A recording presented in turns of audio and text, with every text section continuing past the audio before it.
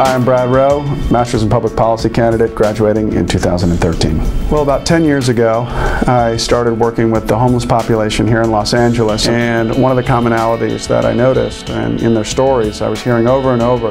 I joined a gang when I was 13, I started prostituting when I was 14. I left my parents' house when I was 16, and I had this eureka moment where I realized that there was really this period of time that we might want to take a closer look at that has an imprint and affects these kids' lives for the rest of their lives. And so having the opportunity to work in educational attainment, to see how many more kids we can get to graduate or to be career ready, to be college ready, really is one of the major keys to helping these children live productive lives and to be able to avoid a life of poverty and struggle. So I got involved with the United Way of Greater Los Angeles through the Rosenfield Fellowship that I was awarded this last year, and it's given me the opportunity to really get involved in the policy-making side of what affects our kids, largely here at LAUSD at our local school district here in Los Angeles, where there are 700,000 to 800,000 kids who are working to graduate, not drop out, have great educational attainment, to have higher levels of proficiency in math and English, and we're working to try and make sure that the state and the district and the city and the federal government does everything that they can to make sure that these kids, these teachers, and these principals have everything that they need to help these kids do the best that they can. Haiti is an incredible place with incredible potential and obviously with an enormous amount of challenges. And when I was given the opportunity to come down and spend a little bit of time working with some of the Haitian relief workers at the JPHRO, there are 15,000 residents and there are almost 100 employees, many or most of which are now have been transitioned to Haitian national positions.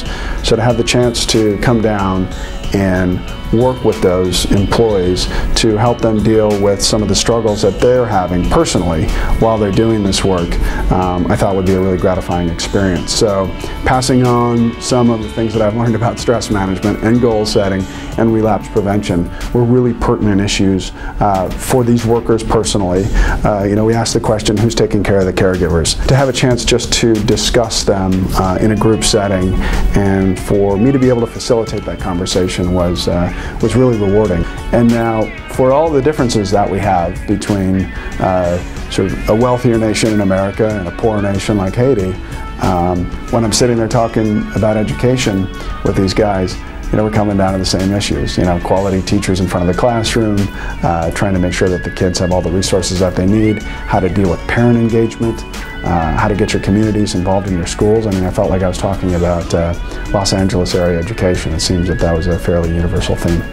I had spent some time writing screenplays and stories and short stories of my travels and trials and tribulations, and wanted to try my hand as a screenwriter out in Los Angeles. So I moved out here in '95 and got a job at United Talent Agency working in their script library, pushing the trade card, handing out trades to all the agents. And interestingly enough, after taking some acting classes that I thought would be useful for me as a writer and just, you know, kind of a little bit of fun, some of the younger agents took pity on me and started throwing my headshots in with some of the other actual clients that the agency had.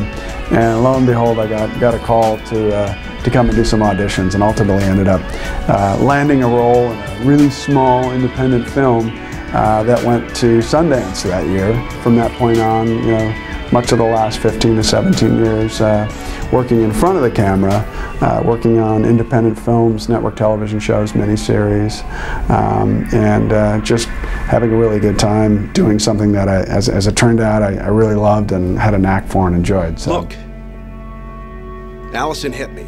Like abandoning your family? She's not your family. Her baby, that's not your family. That is my family, Dad! We're your family!